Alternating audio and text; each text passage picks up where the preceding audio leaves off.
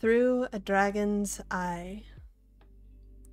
The next morning Eragon woke with stiff limbs and purple bruises. He saw Brom carry the saddle to Saphira and tried to quell his uneasiness. By the time breakfast was ready, Brom had strapped the saddle onto Saphira and hung Eragon's bags from it. When his bowl was empty, Eragon silently picked up his bow and went to Saphira. Brom said, "Now, remember, grip with your knees and guide her with your thoughts, and stay as flat as you can on her back. Nothing will go wrong, if you don't panic." Eragon nodded, sliding his unstrung bow into its leather tube, and Brom boosted him into the saddle. Saphira waited impatiently while Eragon tightened the bands around his legs. "Are you ready?" she asked. He sucked in the fresh morning air. "No, but let's do it." She agreed enthusiastically. He braced himself as she crouched, her powerful legs surged, and the air whipped past him, snatching his breath away. With 3 smooth strokes of her wings, she was in the sky, climbing rapidly. The last time Eragon had ridden Saphira, every flap of her wings had been strained. Now she flew steadily and effortlessly. He clenched his arms around her neck as she turned on edge, banking. The river shrunk to a wispy, grey line beneath them. Clouds floated around them. When they leveled off high above the plains, the trees below were no more than specks. The air was thin, chilly, and perfectly clear. "This is wonderful."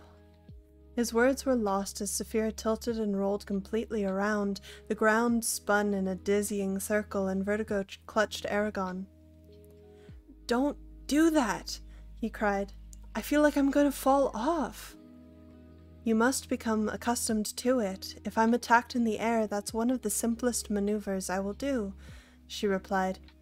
He could think of no rebuttal, so he concentrated on controlling his stomach. Saphira angled into a shallow dive and slowly approached the road. Although Eragon's stomach lurked with every wobble, he began to enjoy himself. He relaxed his arms a bit and stretched his neck back, taking in the scenery. Saphira let him enjoy the sights a while and then said, "Let me show you what flying is really like." "How?" he asked. "Relax and do not be afraid," she said. Her mind tugged at his, pulling him away from his body. Eragon fought for a moment, then surrendered control. His vision blurred, and he found himself looking through Saphira's eyes. Everything was distorted. Colors had weird, exotic tints. Blues were more prominent now, while greens and reds were subdued. Eragon tried to turn his head and body, but could not. He felt like a ghost who had slipped out of the ether. Pure joy radiated from Saphira as she climbed into the sky. She loved this freedom to go anywhere. When they were high above the ground, she looked back at Eragon. He saw himself as she did, hanging onto her back with a blank look. He could feel her body strain against the air, using updrafts to rise. All her muscles were like his own. She could feel her tail swinging through the air like a giant rudder to correct her course. It surprised him how much she depended on it. Their connection grew stronger until there was no distinction between their identities. They clasped their wings together and dived straight down like a spear thrown from on high. No terror of falling touched Eragon, engulfed as he was in Saphira's exhilaration. The air rushed past their face, their tail whipped in the air, and their joined minds reveled in the experience. Even as they plummeted towards the ground, there was no fear of collision. They snapped open their wings at just the right moment, pulling out of the dive with their combined strength. Slanting towards the sky, they shot up and continued back over in a giant loop. As they leveled out, their minds began to diverge, becoming distinct personalities again. For a split second, Eragon felt both his body and Saphira's, then his vision blurred, and again he sat on her back. He gasped and collapsed on the saddle. It was minutes before his heart stopped hammering and his breathing calmed. Once he had recovered, he exclaimed, "That was incredible! How can you bear the land when you enjoy flying so much? I must eat, she said with some amusement, but I am glad that you took pleasure in it. Those are spare words for such an experience. I'm sorry I haven't flown with you more. I never thought it could be like that. Do you always see so much blue? It is the way I am. We fly together. We will fly together more often now? Yes, every chance we get. Good, she replied in a contented tone. They exchanged many thoughts as she flew, talking as they had not for weeks. Saphira showed Eragon how she used hills and trees to hide, and how she could conceal herself in the shadow of a cloud. They scouted the trail for Brom, which proved to be more arduous than Eragon expected. They could not see the path unless Saphira flew very close to it, in which case she risked being detected.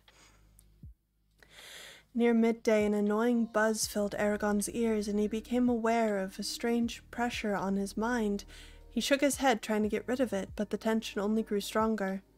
Brom's words about how people could break into each other's minds flashed through Eragon's head, and he frantically tried to clear his thoughts. He concentrated on one of Saphira's scales and forced himself to ignore everything else. The pressure faded for a moment and then returned, greater than ever. A sudden gust rocked Saphira, and Eragon's concentration slipped. Before he could marshal any defenses, the force broke through. But instead of the invasive pressure of another mind, there were only the words. What do you think you're doing? Get down here. I found something important. Brom? Queried Eragon. Yes, the old man said irritably. Now get that oversized lizard of yours to land. I'm here. He sent a picture of his location. Eragon quickly told Saphira where to go, and she banked towards the river below. Meanwhile, he strung his bow and drew several arrows. If there's trouble, I will be ready for it. As will I, said Saphira. When they reached Brom, Eragon saw him standing in a clearing, waving his arms. Saphira landed, and Eragon jumped off her and looked for danger. The horses were tied to a tree on the edge of the clearing, but otherwise Brom was alone. Eragon trotted over and asked, What's wrong? Brom scratched his chin and muttered a string of curses. Don't ever block me out like that again. It's hard enough for me to reach you without having to fight to make myself heard. Sorry, he snorted. I was further down the river when I noticed that the Razak's tracks had ceased. I backtracked until I found where they had disappeared. Look at the ground and tell me what you see. Eragon knelt and examined the dirt and found a confusion of impressions that were difficult to decipher. Numerous Razak footprints overlapped each other. Eragon guessed that the tracks were only a few days old. Superimposed over them were long, thick gouges torn into the ground. They looked familiar, but Eragon could not say why. He stood, shaking his head. I don't have any idea what... Then his eyes fell on Saphira, and he realized that what had made the gouges. Every time she took off, her back claws dug into the ground and ripped it in the same manner. This doesn't make any sense, but the only thing I can think of is that the Razak flew off on dragons, or else they got onto giant birds and disappeared into the heavens. Tell me you have a better explanation? Brom shrugged. I've heard reports of the Razak moving from place to place with incredible speed, but this is the first evidence I've had of it. It will be almost impossible to find them if they have flying steeds. They aren't dragons, I know that much. A dragon would never consent to bear a Razak. What do we do? Saphira can't track them through the sky. Even if she could, she would leave you far behind. There's no easy solution to this riddle, said Brom. Let's have lunch while we think on it. Perhaps inspiration will strike us while we eat. Eragon glumly went to his bags for food. They ate in silence, staring at the empty sky. Once again, Eragon thought of home and wondered what Roran was doing. A vision of the burnt farm appeared before him, and grief threatened to overwhelm him. What will I do if we can't find the Razak? What is my purpose then? I could return to Carvajal.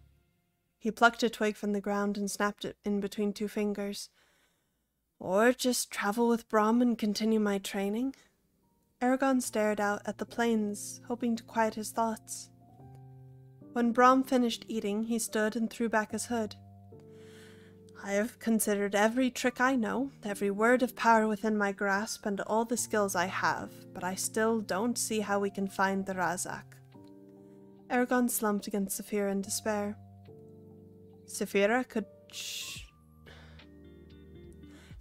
could show herself at some town. That would draw the Razak like flies to honey, but it would be an extremely risky thing to attempt. The Razak would bring soldiers with them, and the king might be interested enough to come himself, which would spell certain death for you and me. So what now? Asked Eragon, throwing his hands up.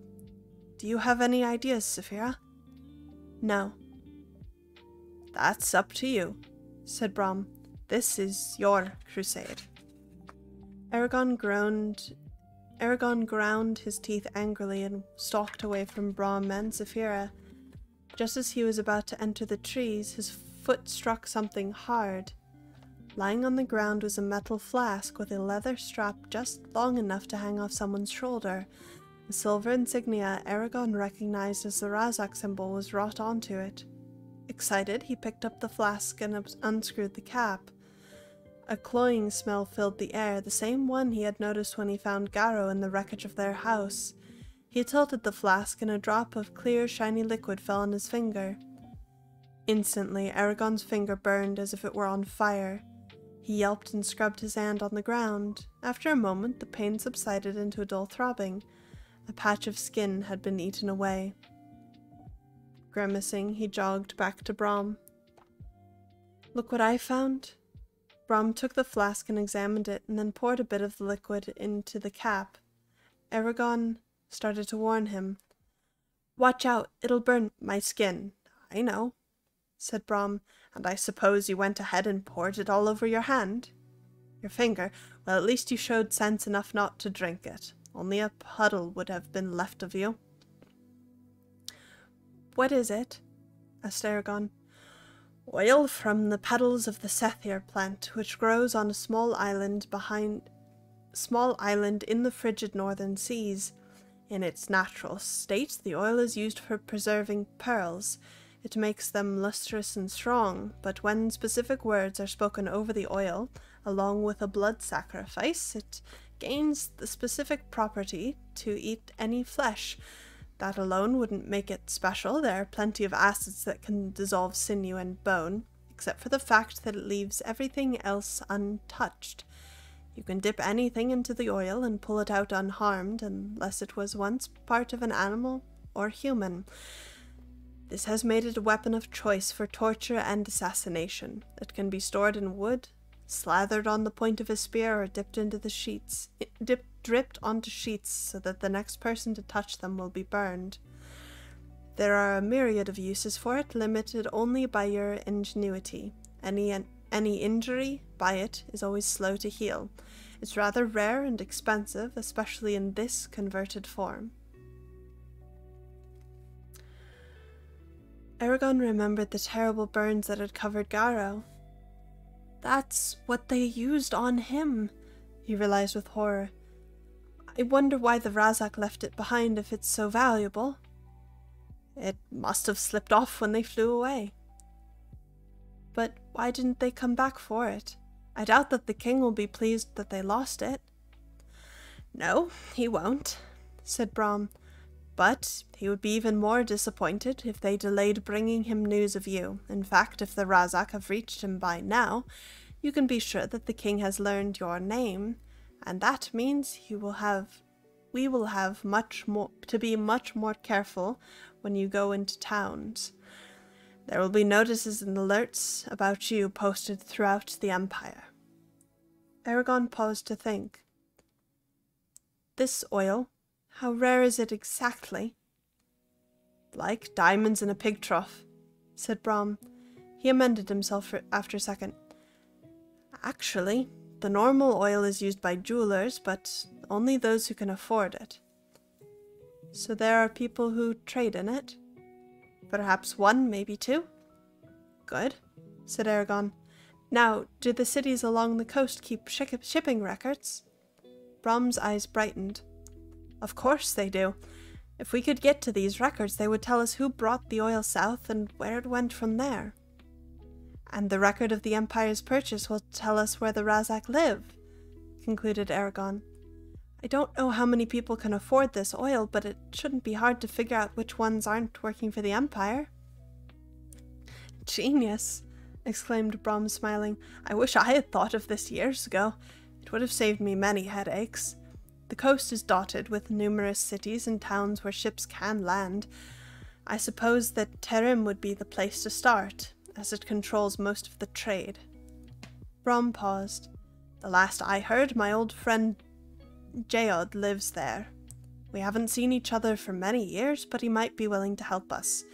And because he's a merchant, it may be possible that he has access to those records. How do we get to Terim? We'll have to go southwest until we reach a high pass in the spine. Once on the other side, we can head up the coast to Terim, said Brom. A gentle wind pulled at his hair. Can we reach the pass within a week? Easily. If we angle away from Ninor and to our right, we may be able to see the mountains by tomorrow. Eragon went to Saphira and mounted her.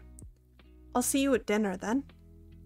When they were at a good height, he said, I'm going to ride Kadok tomorrow. Before you protest, know that I am only doing it because I want to talk with Brom. You should ride with him every other day. That way you can still receive your instruction, and I will have the time to hunt. You won't be troubled by it? It is necessary. When they landed for the day, he was pleased to discover that his legs did not hurt. The saddle had protected him well from Saphira's scales. Eragon and Brom had their nightly fight, but it lacked energy as they were both preoccupied by the day's events. By the time they finished, Eragon's arms burned from Zarok's unaccustomed weight.